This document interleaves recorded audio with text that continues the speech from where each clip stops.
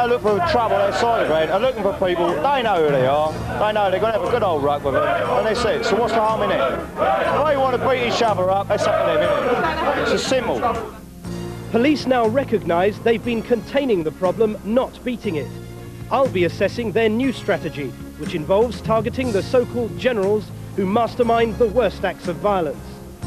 Tonight, Public Eye examines the latest police initiative to beat the hooligan and asks, with the World Cup only 4 months away, can it provide a cure for the English disease?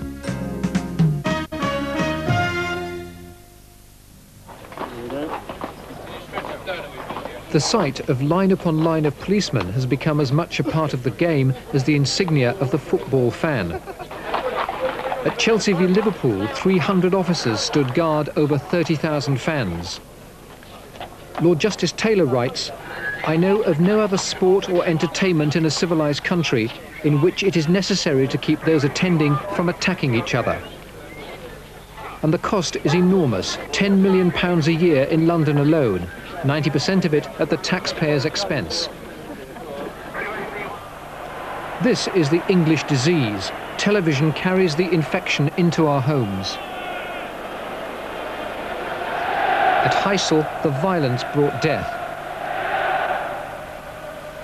And the aggravation has moved beyond the ground into the streets, with alcohol spurring the hooligans on.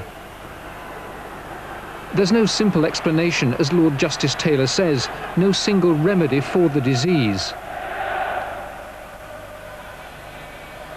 It's a potent mixture of tribalism, vandalism and ritual aggression.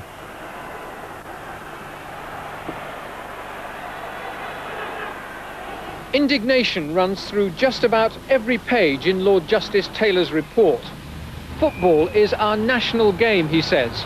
We gave it to the world, but its image in our country is much tarnished. Now, these words are based on first-hand experience. In the course of his inquiry, he visited 14 English grounds. One of them was Stamford Bridge, the home of Chelsea.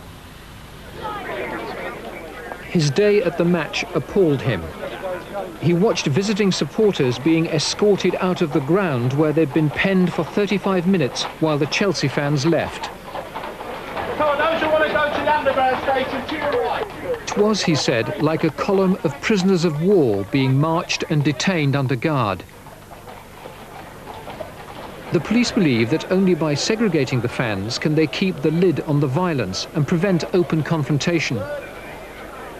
But Lord Justice Taylor says that keeping the fans apart only tends to increase and polarise their hostility. All coaches to your left. It's because crowd control in and around the ground is so tight that hooligans have sought other venues for their encounters. Mainline railway stations have become an alternative battleground, and that's why the police are there in force too.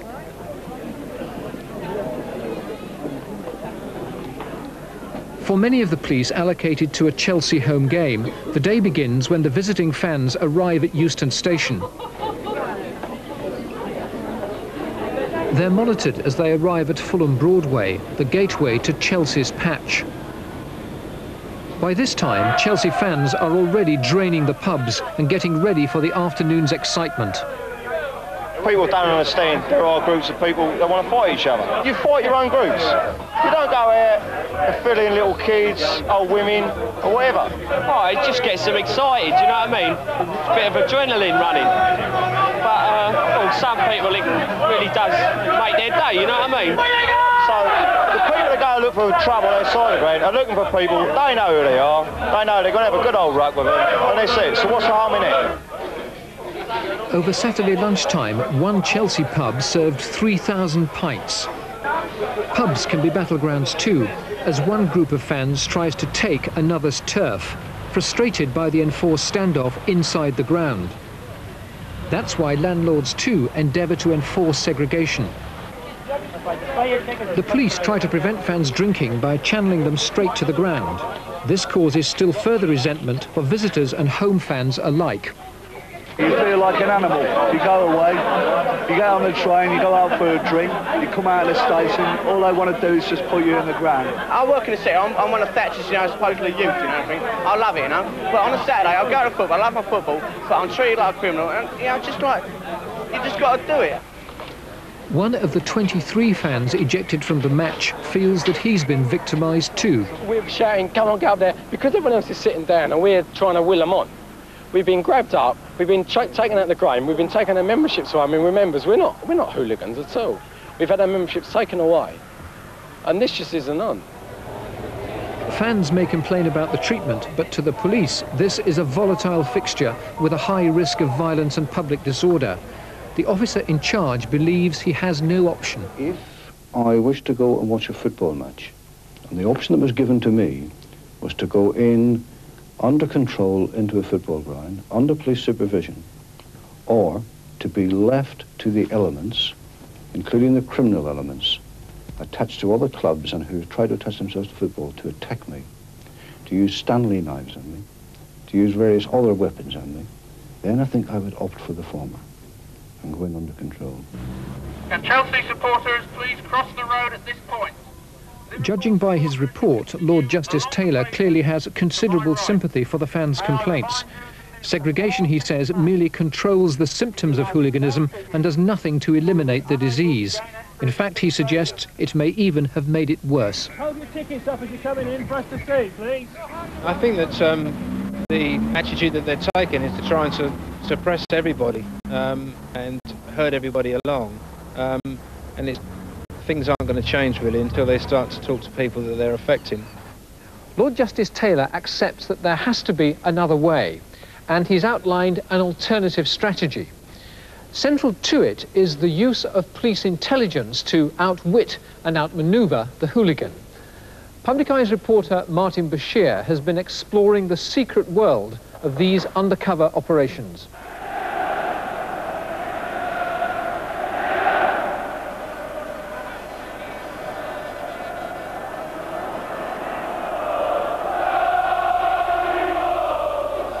Wolverhampton Wanderers in the West Midlands has a prestigious past.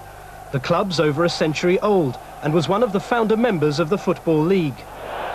And throughout its history, the Wolves have enjoyed a large and loyal following.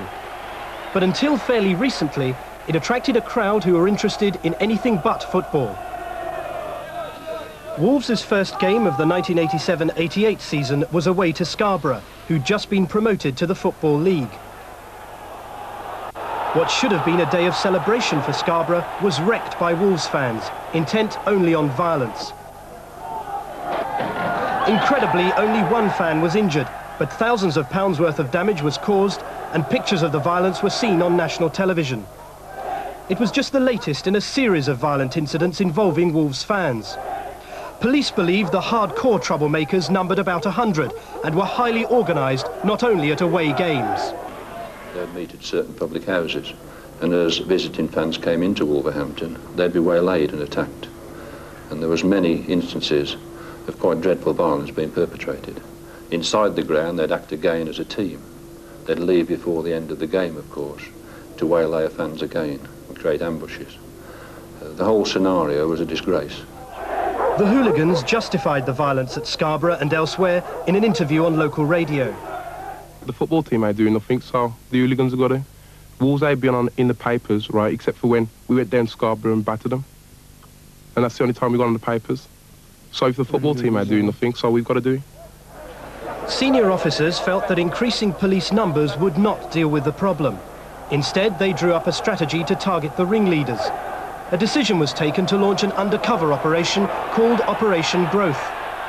Richard Shakespeare and Mark Pritchard were amongst 8 officers who volunteered to go undercover in an attempt to infiltrate gangs.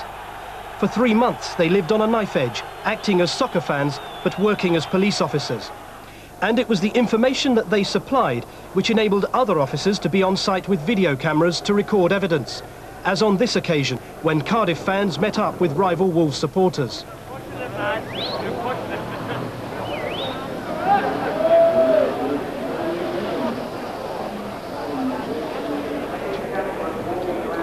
For Public Eye, PC's Shakespeare and Pritchard returned to the Wolves ground, having completed their most difficult professional assignment. There's no problem physical appearance, but it's the mental side which is a difficult part of it. You've got to stop thinking like a policeman. You've got to stop talking like a policeman, which is very hard after you've done 10 years in the job. How dangerous did you find the job? It's as dangerous as you made it. Our brief was not to get into any trouble with the police or otherwise. So as soon as we saw something coming about, you could see what was happening. You'd step to one side and watch. The police discovered that the hooligans compiled scrapbooks.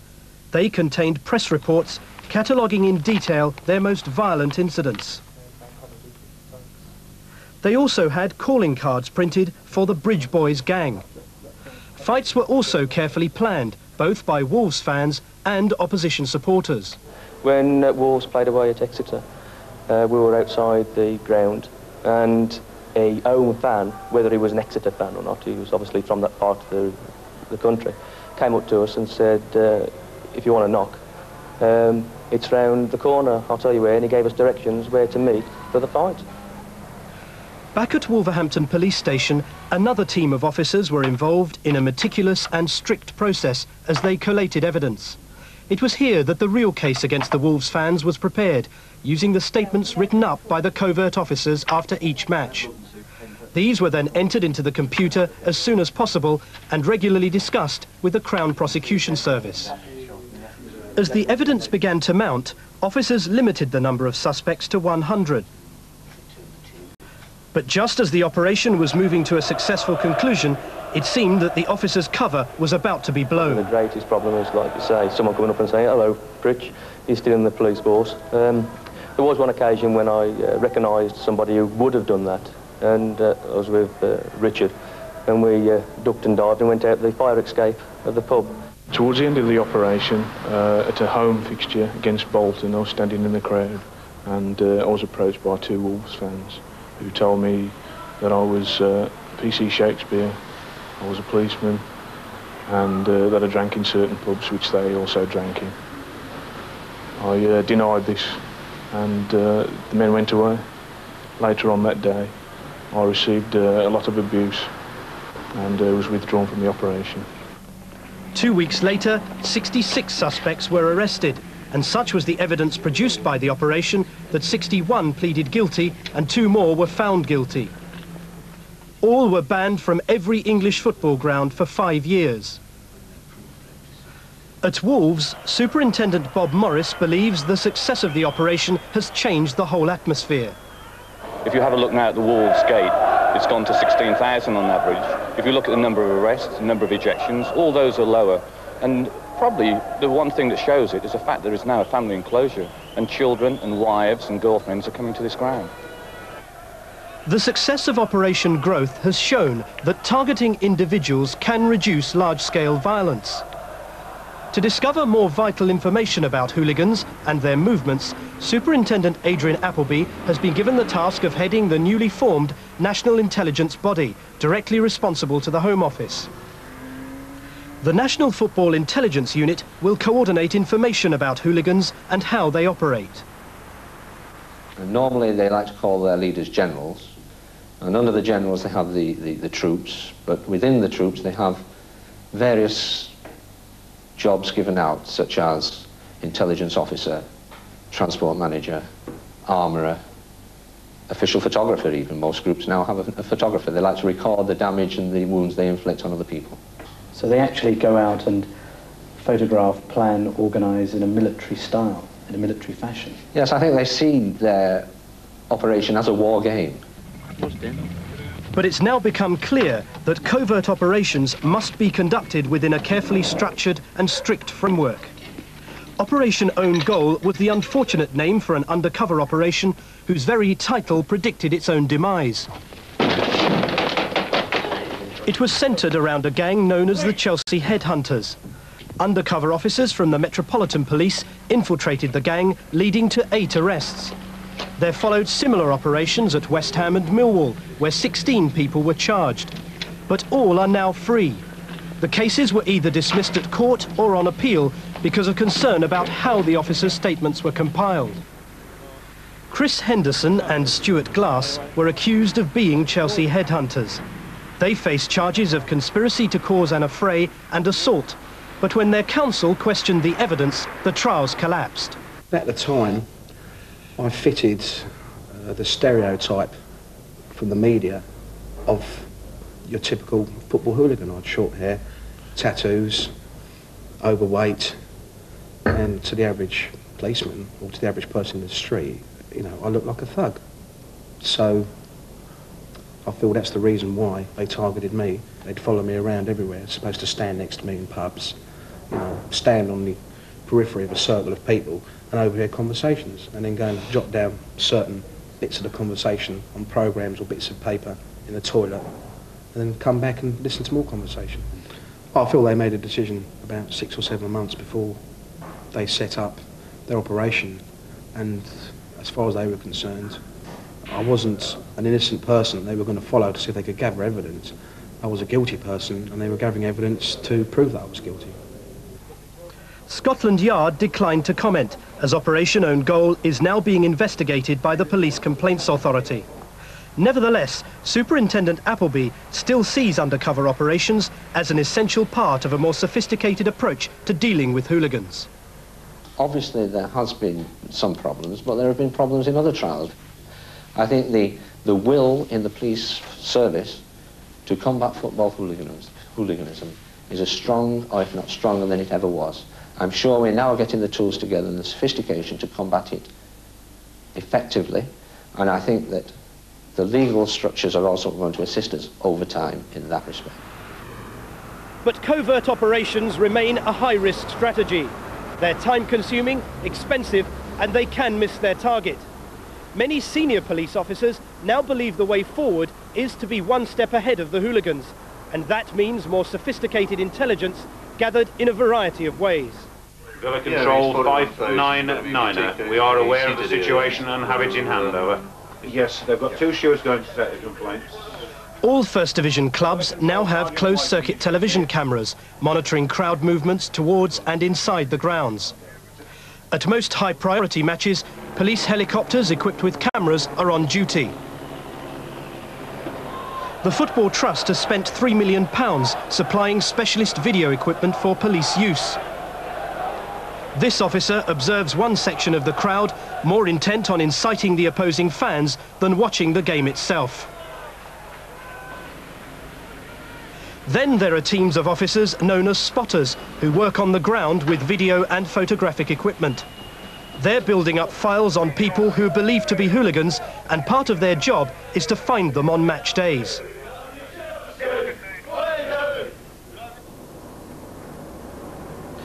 This team work at all Chelsea matches, searching streets and pubs. They're looking for about 50 individuals. They find they build up a strange relationship with their targets, who become increasingly familiar. I think it's the game that they're used to playing. As long as we feel we've done our job properly and they've seen us, then that's the end of their time. I don't really think any more about it. I'm certainly surprised how friendly we almost are. Gathering intelligence is seen as a crucial factor in the future strategy for dealing with hooligans. Intelligence tells us what is going to happen. It helps us predict, if you like, future actions of hooligans. If we can get our intelligence honed down to such sophistication, the policing of football in this country will change radically.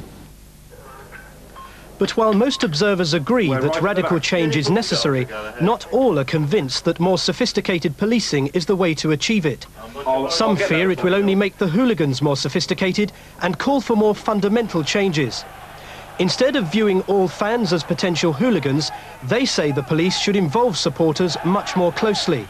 Only in that way can any long-term changes be made. I think police are beginning to communicate their intentions to supporters, but I think a great deal more needs to be done in that regard. And I think they would do well to not only communicate their intentions to spectators, but also to consult them, because I think supporters and supporters groups are a rich fund of knowledge about football, and it needs to be tapped. You cannot have a situation where people come on Saturday afternoons and are confronted by aggression all the time. There has to be some give and take between fans and police. And to a large extent, that does apply. I think most policemen, especially policemen who are policing a ground all the time, every Saturday, they do appreciate the need for decent relationships with fans. But not all are so optimistic that any lasting change can be achieved. People will always fight at football, or in the pub. It's human nature, you know, I mean, it's just not a football thing, you know, I mean, it's just the way life is. Making inroads against soccer hooliganism can at times seem like an impossible task. Critics are many, and cooperation from even the law-abiding fans is minimal. Any advances against the hardcore hooligans come as a result of painstaking and often dangerous work. Is the intelligence coming through to us, all right? Absolutely, yes. And the countdown to what is potentially the biggest flashpoint of all, the World Cup, goes on inexorably. The world will be watching how the English fans behave, and their behaviour will reflect on this country, so it concerns me greatly. What I am saying is that the only power, the only authority I have in Italy is to give their policing authorities intelligence and information and knowledge on how British hooligans behave and the best way they can combat it. Having done that, my hands are tied. The British police are determined to press ahead against the hooligan. But translating what they learn at home to the day-to-day policing of the World Cup is an assignment of a different order, and they remain apprehensive about the challenge. If the slogans on these T-shirts are anything to go by, then the omens for Italy 1990 do not look good. The nightmare returns. But these are all part of the hype. The crucial question is, will the Italian authorities take on board the inside information that the National Football Intelligence Unit gives them? And what's more to the point, will they be able to use it? Turin, Juventus versus Verona. Italian police have their soccer hooligans too. These are not gentlemen from Verona, but 500 of Italy's most violent fans. Filming is risky. At the club's previous two matches, police had to use CS gas to break up street riots. Today, they're taking no chances. Like their British equivalents, the Italian police keep the fans moving and their presence is thick on the ground. But these policemen carry revolvers and rifles, and they're in no mood to stand any nonsense.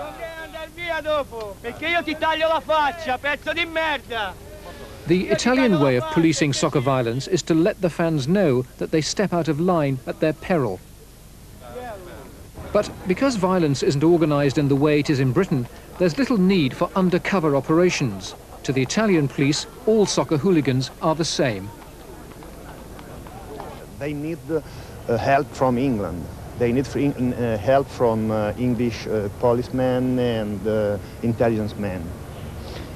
And I think that the question is a political one.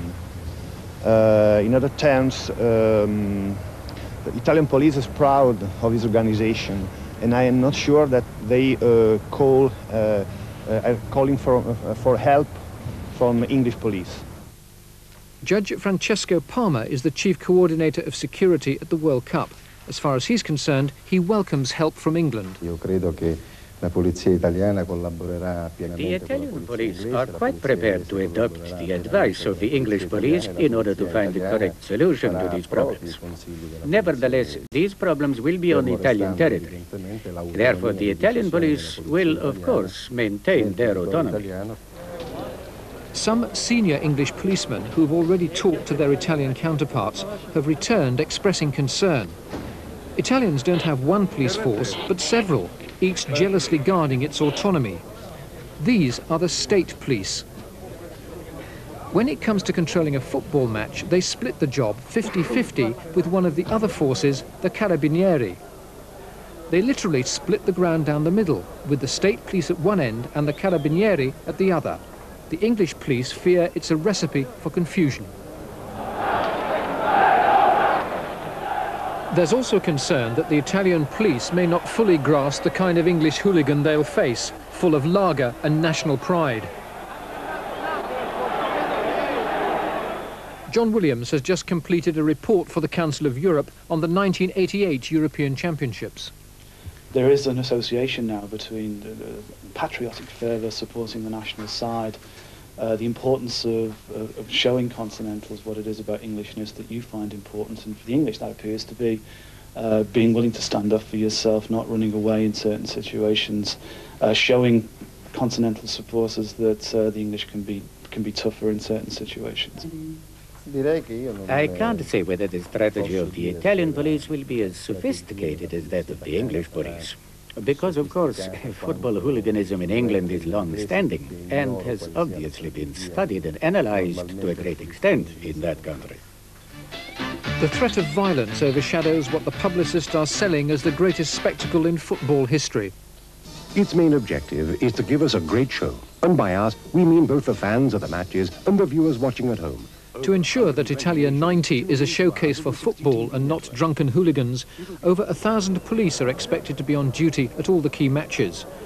But in the past, this kind of saturation policing has been seen by English fans as a confrontation waiting to happen. The Italian police, in my experience at least, have tended to wait for things to unfold, wait for incidents to develop, and then move in and seem to be as interested in punishing the offenders as actually preventing the thing starting. Now, if the Italian police adopt that kind of strategy, then I think we may be in danger of seeing what might be actually quite small problems escalating.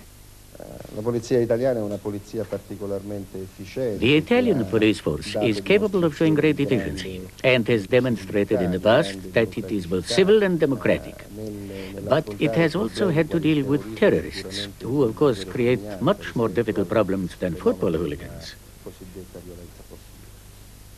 But where are the Italian police going to come under greatest pressure? The National Football Intelligence Unit has told Public Eye that it expects around 8,000 ordinary English fans plus 500 hooligans to travel to Sardinia for the preliminary games. When England play Holland, around 4,000 Dutch supporters with 400 hooligans are expected to arrive on the island. There's an obvious potential for trouble. But the problems may be greater if England qualify and play on the mainland. Then, in the jargon of the terraces, the English fans may go steaming in. That's running amok. I think that quite possibly the main problems are going to occur when England go onto the mainland. Where they're going to be playing and who their opponents are is very much an unknown quantity. It's possible that we could end up getting a team like Argentina, and when we get to that stage, tickets are going to be available. Very short notice, we could have major problems. We must not look at this problem in terms of being in a state of war. Indeed, we will not be arming the police as if they were about to fight a battle. However, if football fans in whatever numbers create disturbances, then the police will have to respond in the appropriate manner. There's no doubt that in England, in the wake of the Taylor report, there is an even greater political determination to tackle the problem of soccer violence, and considerable progress has already been made. But Italy is a different question. This summer, the world will see not only the biggest spectacle in football history, but the biggest test ever in the battle against the football hooligan.